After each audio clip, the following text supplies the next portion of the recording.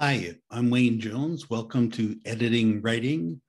This is episode 70, Book Coaching 1.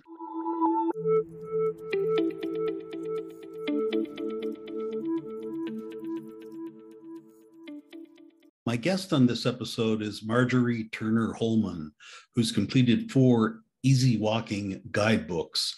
And the backstory is essentially her memoir of learning to find joy in the face of difficult life circumstances. Partially paralyzed, she gets outdoors using hiking poles for support. She is now a writer and editor and book coach. Please listen. Hi, Marjorie. Welcome to the podcast, and thanks for taking the time to do this. Thank you so much for making me welcome, Wayne. This is a fun thing. I love to sit and talk with people, and that's really what it is. So thank you. I also love to sit and talk with people, which is why I have a podcast. So it's win-win right from the start here. Right.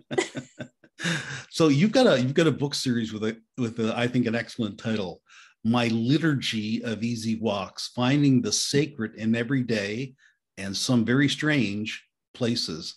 But it even has a greater story behind it. And thankfully, you were kind enough to send me a PDF in the last couple of days.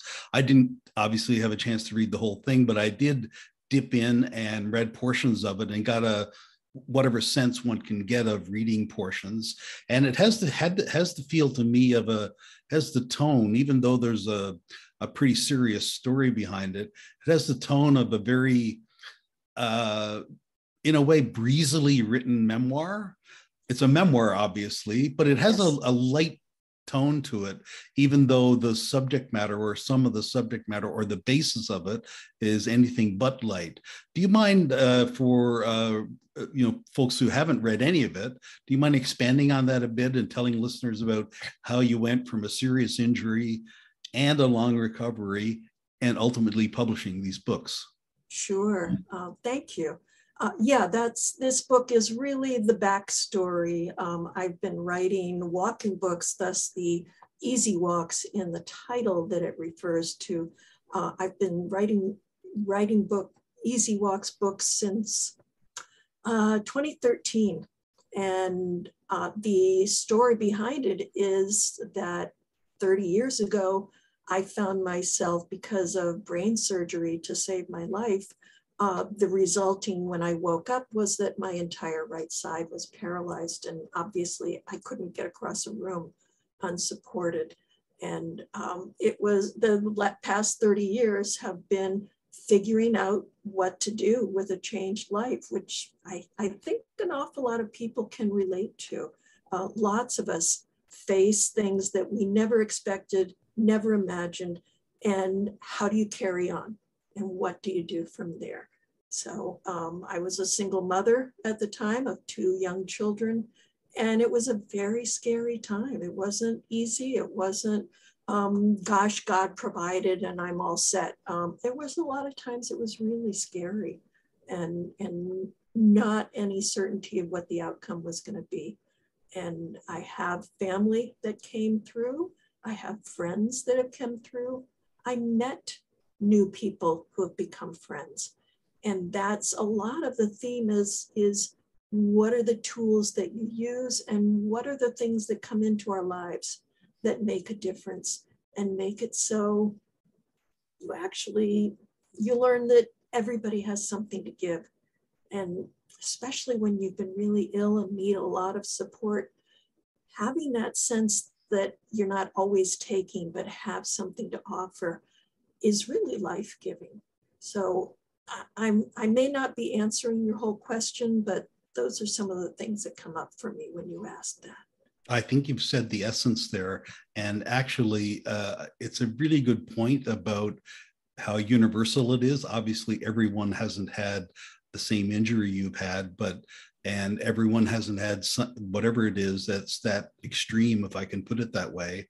But the whole thing, I mean, about life is it's just waiting for whatever rules the universe to kick you in the head at one point or another. And the thing is, sometimes people react well to it in the sense that they do what you did, that you say, you know, this is not what I wanted to happen, obviously, but that doesn't mean that my life is over. And other people, and I really feel for the other path where people either have the wrong attitude towards that and live a life of anger after that, or where either they don't gather assistance or they don't get assistance, and they end up just withering for, you know, the next 30, 40 years or whatever.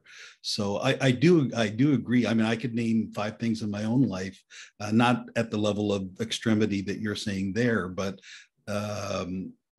like that, where you just have to say, wow, I was not expecting that in my life, but what am I going to do now? I do want to stress that the first 2 years I was not happy to have survived. It was very, very difficult, and I was very angry. So I wasn't this Pollyanna saying, oh gosh, you know, God will provide. I had no certainty of that at all. It was really scary, and I was really angry. And basically, my kids kept me going as I searched for medical help that I wasn't getting to begin with, and uncontrolled seizures that medical people were indifferent or not really listening to. Yeah. That was not fun.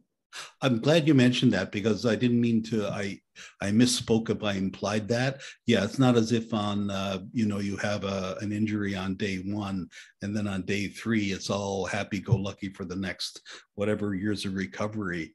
Anger is very understandable. I guess what I was meaning was basically anger forever, basically people yeah. dying angry because of this, and always, you know, just never going to plan B kind of thing, as we had to do as we tried to set up our Zoom call here. Right. You know, but I mean, that's fully understandable, right? That you would be angry at something. I find that anger still ultimately has fear behind it. And it helps to recognize that and to start seeing what we're afraid of and forgiving ourselves for being afraid, and find, you know, persevering in looking for the help we need. That can be hard, and there's no guarantee that what the help we get is what's going to be what we truly need. It's life. That's a good point. And that's, for some people, it might be counterintuitive that anger has fear behind it. It reminds me of the sometimes people who are the loudest and brashest and most hyper confident and macho, it's all built on insecurity, you know, all built on insecurity. And it's counterintuitive, but it's often the fact. And they either don't want to admit it to others or don't want to admit it to themselves. I just cite that as an example of, you know, one might think anger and you affiliate that with kind of energy and I know right and whatever, rather than an essence of fear and manifesting itself as anger. That's been my experience. Yeah. And learning to forgive myself for being frightened, for being anxious. I'm a normally anxious person about lots of things, but I certainly never dreamed this. So, you know, when people say, oh, I could never do that. Well, there's plenty of other things that I think about that say, oh, I could never do that. It's sort of the devil you know, as opposed to the devil you don't. And when you have walked through any particular life circumstance, at least in my experience, I tend to say, oh, I can do that. I already did that. And it's the unknown that continues to feel really scary. I bet, though, and just to linger on this for a little more, I bet, tell me if I'm wrong, the fact that you, of your super positive, I would say, reaction to this, and mentally healthy, I would say, reaction to this, that must make you, in a certain way, it's as if you've built up, what's it called, immunity, you know, at a COVID. No, but in the sense that you've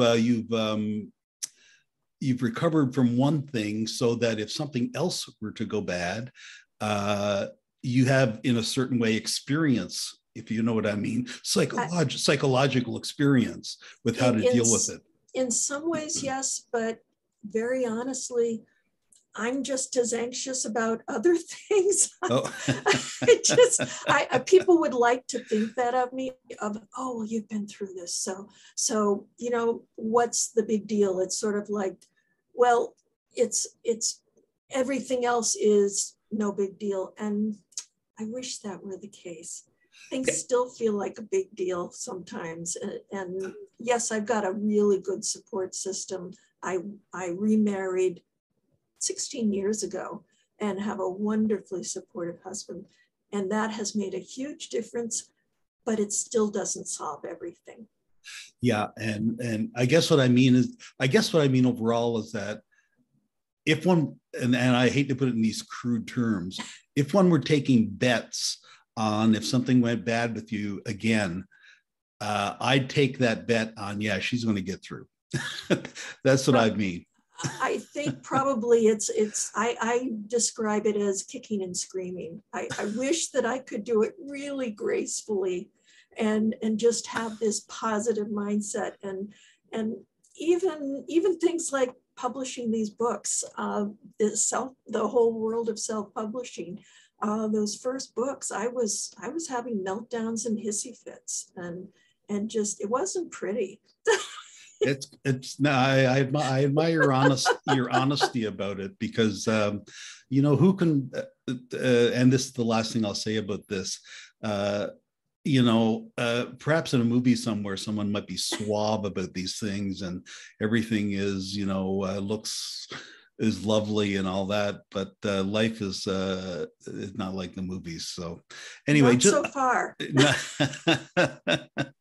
Maybe if George Clooney shows up later, we can talk differently. So, but I wanted to ask you, and you just actually alluded to it, about the not only the books, but you also now do editing and book coaching services for other people. And what I wanted to ask you about is just that generally, like, what are the kinds of things you do? But are your clients exclusively self-publishing writers or not? Yes. Yes, yeah. I'm focused. That's who's come to me. It also is through the personal history work. These are typically people that want to write their family stories to share with family and friends. And I never promise to get people on the New York Times bestseller list. That's not typically who I'm working with. These are people that have a story to share. Some want to write, some of them just want to tell me the story, and then I record and transcribe and transform it into readable narrative. So those are, there's a fairly wide range of people that I work with. Mostly I try to get the big picture, and if you're writing it yourself, step back and be able to give them some perspective and some structure for what will make a compelling read for whoever it's designed for. So in a sense, if I'm understanding right, you're basically focusing on people who are writing a memoir of some kind. Typically it's memoir. I have also worked with some fiction writers. Most of them, there's only two kinds of memoirs. You would think there's a wide variety, but there's typically chronological, which is time passes. I was born, I went to school, I did something in life, and I'm here where I am now. That's the chronological memoir. The other structure is topical memoir, and that typically focuses on one part of your life, and that's the focus. It may bring in lots of things in your life, but the focus is all pretty generally conveying one big idea. And that's what my memoir is. It's a topical memoir. It's not chronological.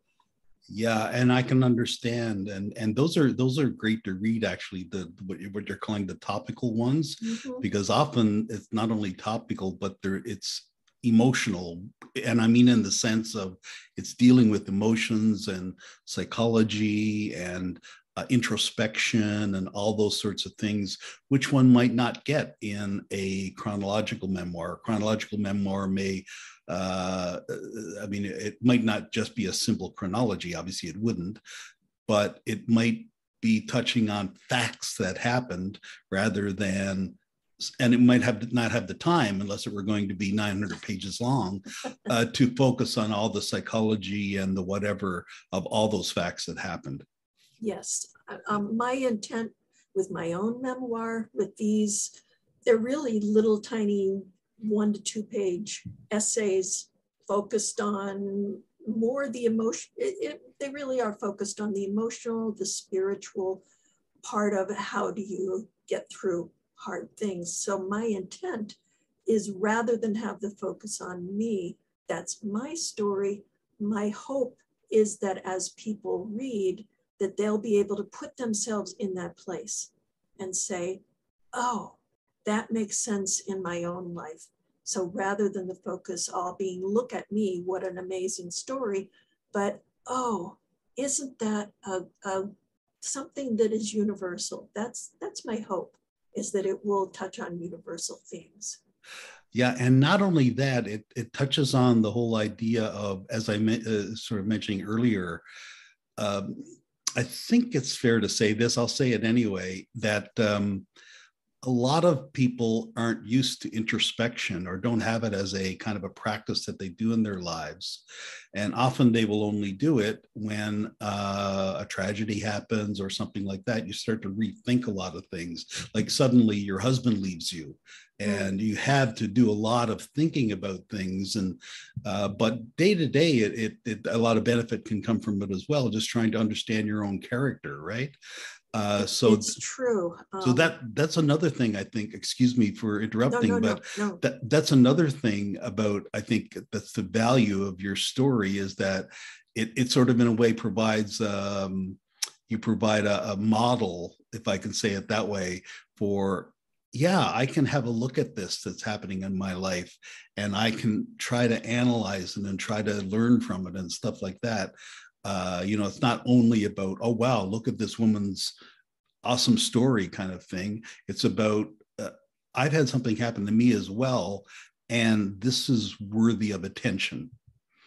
Mm-hmm. You mentioned the word introspective, and I never really thought of myself as introspective, and it's only in retrospect that I was able to understand that I do a lot of introspective thinking. It wasn't something I really grew up with. There wasn't a vocabulary. And I read a book by Thomas Merton, The 7-Story Mountain, which was basically his biography, but it addresses, he was a Trappist monk, and a lot of their work is prayer and introspection and the mystical part of the Catholic faith. And I had not been exposed to that as a pretty fundamental Presbyterian Baptist in the South is what I grew up with. Oh. And I didn't have any of that vocabulary, but when I read his book, I recognized myself in that and said, oh, so I'm this married nursing mother monk of sorts. So of course I wasn't, but on that other level, I knew that was part of who I was, and I had never had the language to recognize that. That would make a great fantasy novel, a married nursing monk. I would read that for sure, definitely. Oh, how funny.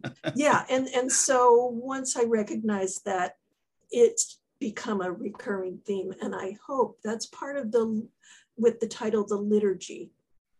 It really acknowledges the mystical, introspective part that I think a lot of us hunger for, and we don't necessarily have the language or the tools to be able to tap into that. I want to ask you about that as well, because in your one title, that great title, you have not only the word liturgy, but the word sacred. And those, of course, are fairly loaded words. I'm not a religious or even a spiritual person. I don't believe in the paranormal or anything like that. I believe that what I see is what I see.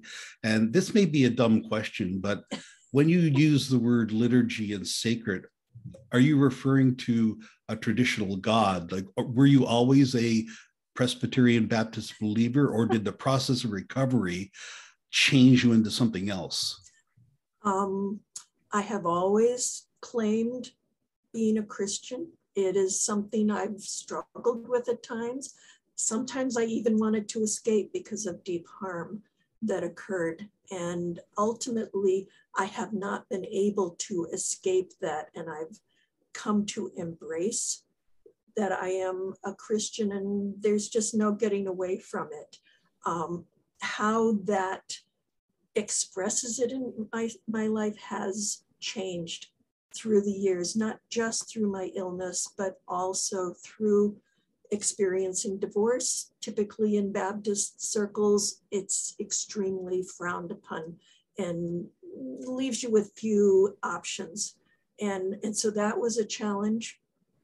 Other things in a church that I was in that caused great harm to my family was a huge crisis of faith. And for a long time, I didn't feel like I had any faith.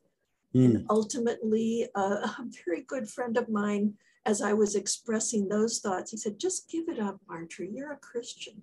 Just stop. Right.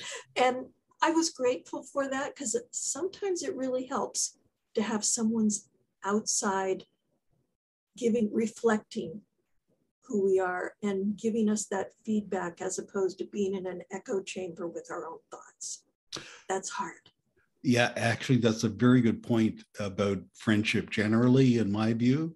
I have, I have a few friends, but all the friends I have are of very high quality, and they don't keep me in an echo chamber. They don't tell me what I want to hear.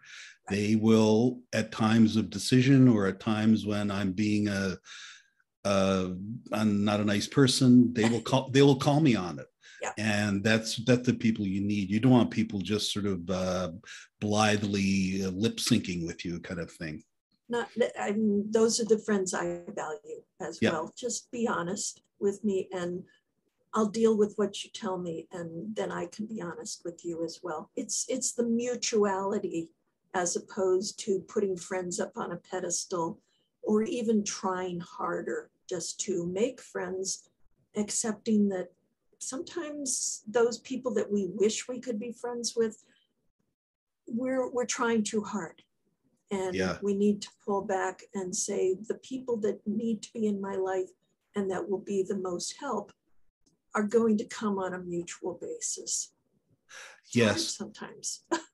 Yeah, I mean, I might feel differently if I had zero friends, but for the few that I have, I feel that the quality of them is so high that, and the other thing, of course, is that with them, I can just be the person that I am. I have no pretenses. Not that I have pretenses in my other life either. I try not to pretend to be something that I'm not, but certainly with my friends, they've seen, I just be who the person I am, and I don't get judged for that. I will get called on things, if I express a stupid opinion, which I do every now and then, or if I do something wrong, with them, if I wrong them in some way, or if I wrong someone else, or if I make a bad moral choice, they won't hesitate to call me on it, and I value that. That's what I want. I don't want someone just to say, like, whatever stupid thing I do, yeah, that's fine. That's okay. Yeah, it was okay to harm that person. That was fine. I don't want that. I mean, that's pointless, right? Yes, absolutely. And in talking about friendship, what came up for me was every time a person goes through a major life change, whether it's moving or whether it's a divorce or a death or illness, often I hear, wow, you really know who your good friends are. And what I've learned is that it's not necessarily that those people that had been in your life weren't good friends, but that when I go through a life change, I'm the one that's changed. And so the relationships are going to have to shift. And you're lucky when at least a few of those people can stick with you.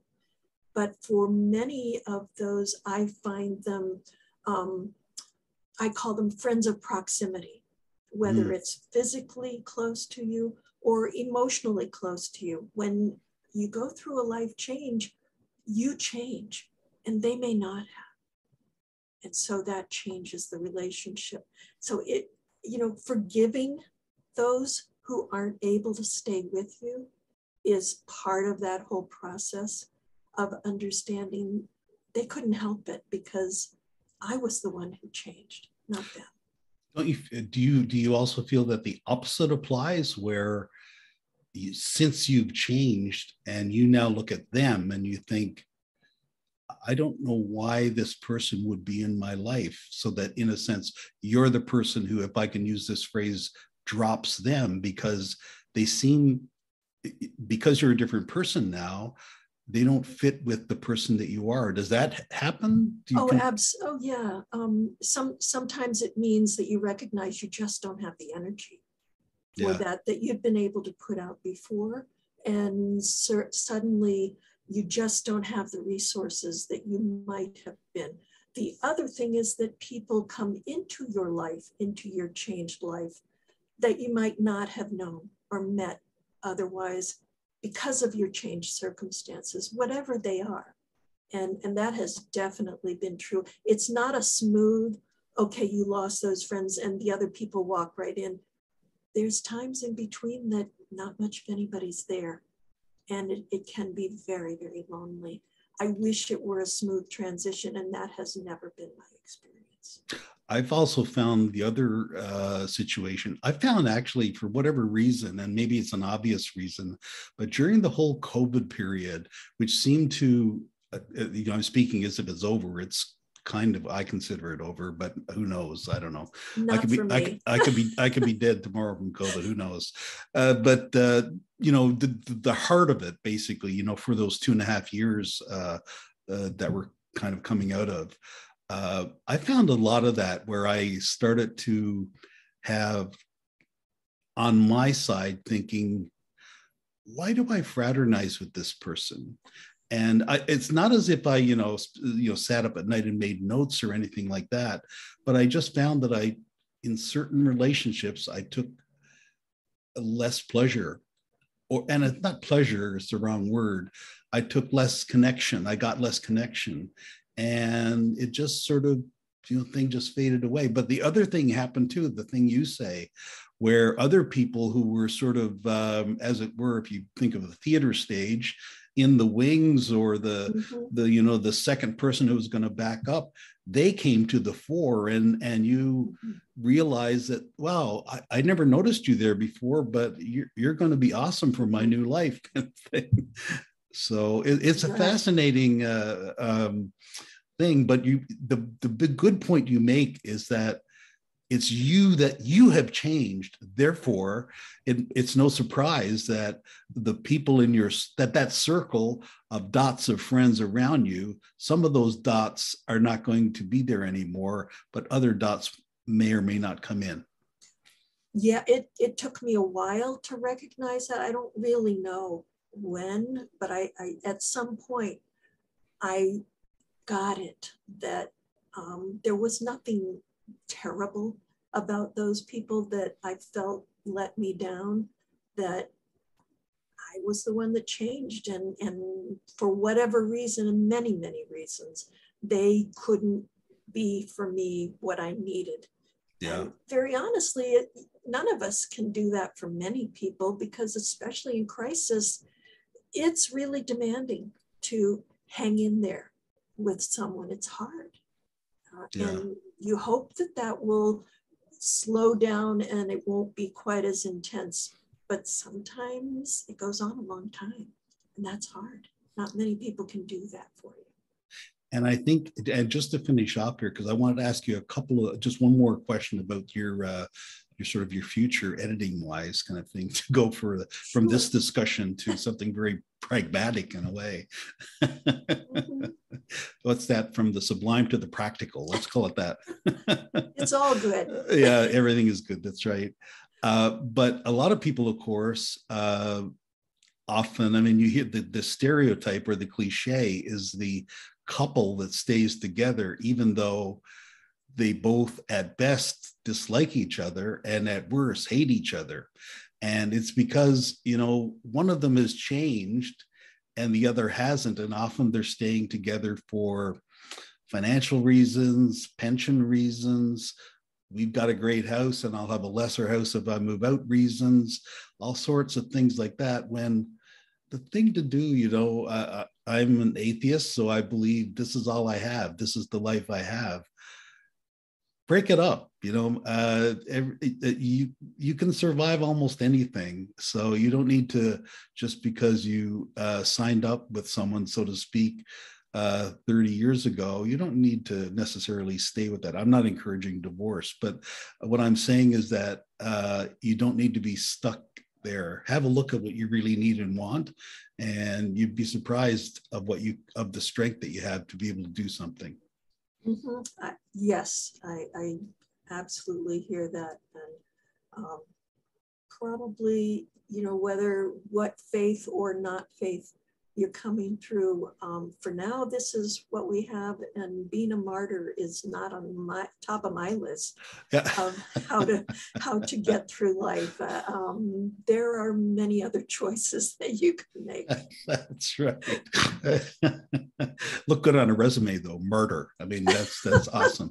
too many. I love C.S. Lewis, and he talks about the woman who lives for her family. You can tell that that's what's happening by the haggard look on all the rest of her family members.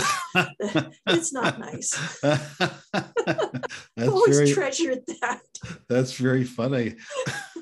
So what I wanted to ask you about here I'm moving from the sublime to the practical. What I wanted to ask you about so you're continuing on with your, you mentioned about coaching and editing and that sort of thing, and even what I would effectively call ghostwriting. If someone records something and then you put it into words and they have a look at it, kind of thing. I mean, that's pretty close to, if not exactly, ghostwriting. It is. Yeah. So is that you still do that? That's the bulk of your activities? I do what I damn well please. Now, I don't think God would approve of that word, but go ahead. You can blip it out. But I do what I please. And some of that comes from, I don't work full time. I haven't been able to work full time because of illness.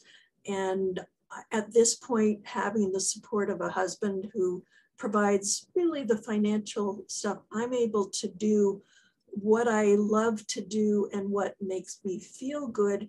And I respect myself to charge for the valuable work that I do, but I don't have the pressure to have to pay all my bills with that. So the bulk of my work, I work as much as I feel up to, but I get a lot of satisfaction from the work I do. Like I said, it feels good to feel like I can give back. It also feels good that I have work that's worthy of being paid, and that people feel like it's valuable enough to recognize that and understand that my work is worth the money that they're paying. But also too, I mean, just the nature of the work, you're not simply producing widgets. You're, you're the kind of work you're doing is helping people in their lives. I mean, that's a really good thing, by means of writing or thinking about writing or writing a memoir or whatever. So there's a lot to be said for that. My goal is to make you look the best you can be.